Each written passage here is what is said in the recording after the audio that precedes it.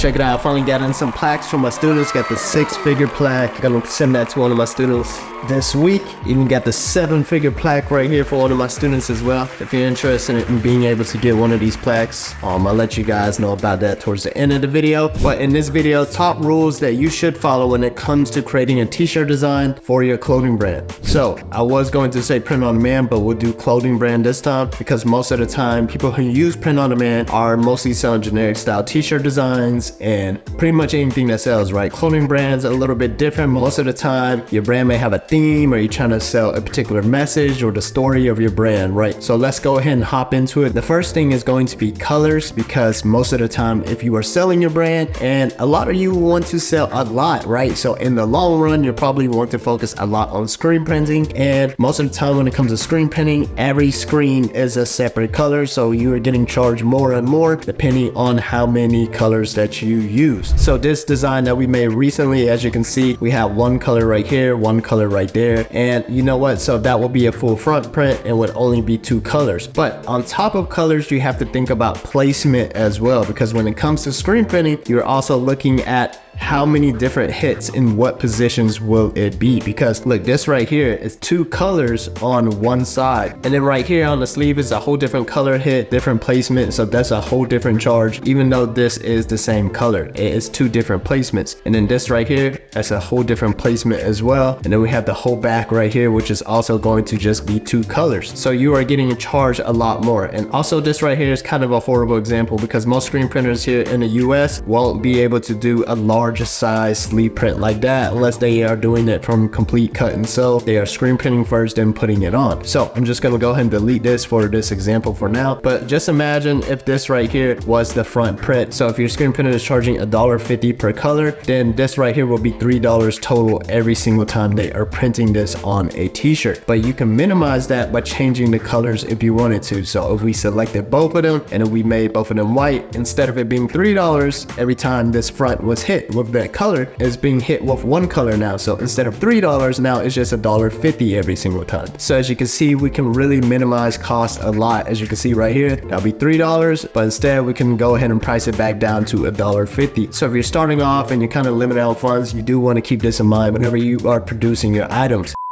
So colors is a really huge thing. Obviously a lot of things look good just like white on black itself, but you are really limited. Like this one right here, I bet you this would look cool if we made this right here pink, and if we made like these stars right here like a blue or something, you know, that just adds a little bit of an extra flair to it. So you do want to keep that in mind. It is going to cost you a whole lot more just for a few different colors, but just really think about that extra touch that you will add to your garment by adding those extra colors. Also, when it comes to screen printing, cost does come down the more that you order by quantity and the relations that you build up with your screen printer. And honestly, that's thinking really long term. At the end of the day, of course, you can do things like full color transfers or going with direct to garment to begin with. But in the long run, screen printing will be the lowest cost, or even going directly to a cut and sew provider and manufacturing it from scratch, just like in the previous video where I showed you guys manufacturing for your clothing brand the easy way. So the next thing is going to be readability. You want to make sure that you're going to be able to read what's on the actual shirt, right? So this right here, as you can see, if we sized it up, you can read it, and the smaller it gets, you can read it as well. But like sometimes you might make things a little bit too small and you won't be able to read it at all. So you do want to keep in communication with your printer, like how small can you print if you're really into printing small or making some kind of design where it needs like a really small print. So right here, someone might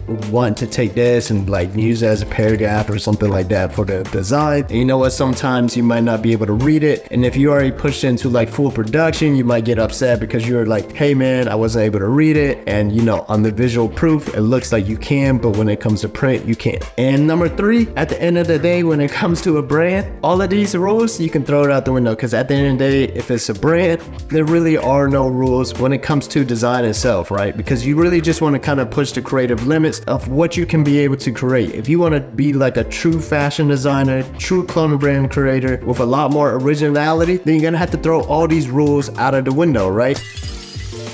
And you really have to do things that are strange, different types of placements, like creating this on the actual side. I might even do that on my next print. I've seen a lot of people do that, and you know what, I've never done it myself. So that will be pretty interesting to do as well. And then why do you have to be able to read things anyways? That's kind of part of the art and kind of the mystery if you kind of make things kind of hard to read, right? So there are really no rules when it comes to creating a brand. And honestly, this design right now is coming together a lot better whenever I kind of mention that, right? Because now I'm just kind of doing things that I typically wouldn't do that would be standard for it to become an actual design. But when it comes to a design like this, you will probably have to find a manufacturer, right? So let's go ahead and hop into that, because I do have some extra tips when it comes to sourcing for a clothing brand manufacturer. So I'm not sure if I showed this route on the channel before, but you can search for the actual product that you are looking for. For example, if you're looking for like the oversized hockey jersey for the full size back print, instead you can do a request for quotation, and on here you're pretty much creating a job listing post. So you're typing in what you would like, and then all of a sudden a whole bunch of manufacturers will start sending you messages and quotes for that production. But here's a big catch that I've noticed over the past few years on Alibaba.com. A handful of people on here aren't necessarily going to be the manufacturer. So a handful of the times, some of these people that are on here, the manufacturers, are actually middlemen. They're contract printers, just like how in the screen printing side, you know, here in the States, we can do things like, hey, I can print you 100 t-shirts, but I'm actually gonna broker it out. So there's a handful of those people here on Alibaba.com, and I've noticed that several times over. Most of the time when I connect with someone who is an actual manufacturer, when I ask them a question during their business hours, which is nighttime for us, they're really quick with the responses. And if I'm asking them to take a photo of the sample, they take it right there in the factory or somewhere in the showroom. They're able to access these photos really quick. When it comes to someone who's more of a middleman, it takes them a while to actually get those type of photos, because you know what, they have to be in communication with the actual manufacturer themselves. So really think about that whenever you are communicating with your manufacturer that you find on Alibaba.com. Also, whenever you are on here at nighttime, a lot of them are able to go live,